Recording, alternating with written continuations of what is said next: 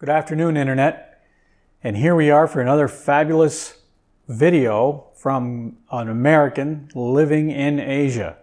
And as you can see, I'm not outside. It's fairly quiet in here, but I am in a nice, comfortable room with air conditioning. So I'm not sweating my head off like I normally am. Anyhow, the reason we're making this video inside today is so that I can tell you about my travel plans over the next month or so. Today is March 30th. It's a Saturday afternoon. And on Wednesday, I'm going to be flying to northern Thailand, to a city called Chiang Mai. The reason I'm going up there is I think that's eventually where I'm going to be working from. So I want to take a few weeks to actually go up there and see what it's like. I hear there's a lot of people that work online up there. They call themselves digital nomads, and I may be joining their ranks. But I want to go up there and see what it's like before I actually make the move. The one thing I hear about Chiang Mai that makes it kind of attractive is that it's cooler, or at least I hear that it's cooler than Kuala Lumpur or Bangkok. Bangkok is just a big, sprawling city, and at some point I'm probably going to be there and we'll make a video or two about Bangkok. There's a lot of things to see and do in Bangkok, but you really have to like living in a big, big city if you want to live in Bangkok. Chiang Mai here is much better. So I'm going to go up there and check it out. It's not as crowded. It's not as populated. It doesn't have all the amenities that you find in Bangkok as far as public transport is concerned, but everything else I need should be there.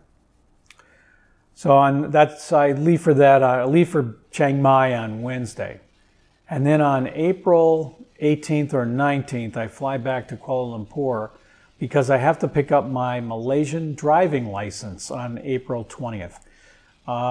You might be thinking, Bill, what happened to your U.S. driving license? Well, it expired. And when your license expires, a whole process of misery comes into play. And if you ever let your driving license expire in a foreign country, you may find out what I'm talking about.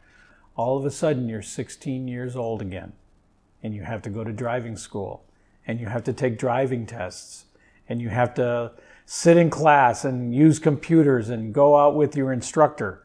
All of that stuff. I did that 2 years ago, and I have what they call is a learning license. It's a driving license with a big red P on it. Pelajar means student or learning. And that's been my license for the last 2 years. So on April 20th this year, my 2 year of, I guess it's like a probation, is up.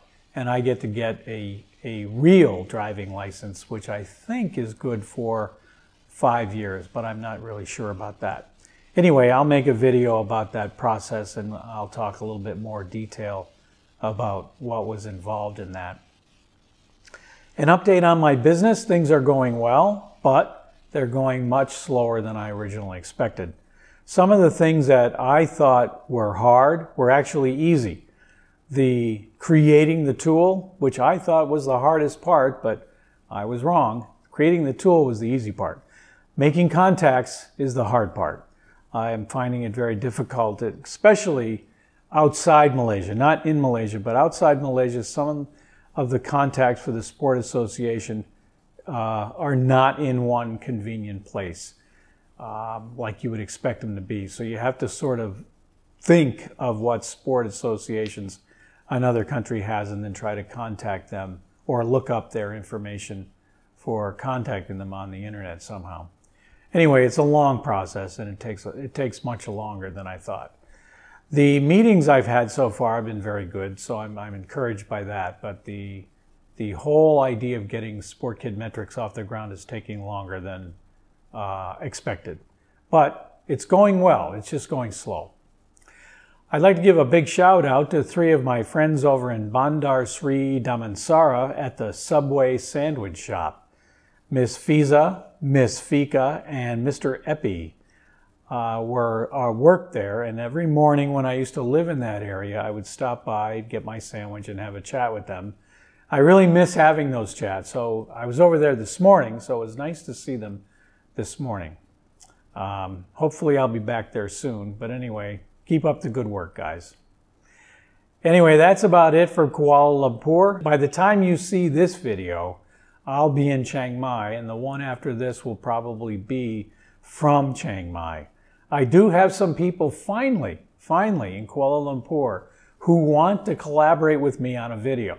In other words, they want to be in one of my videos.